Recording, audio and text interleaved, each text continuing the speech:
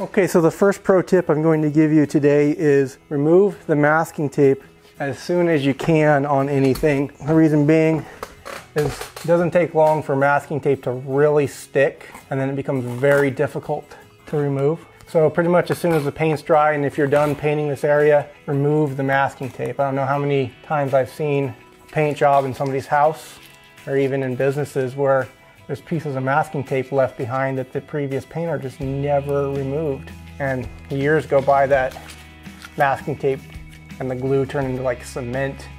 You can never get it off.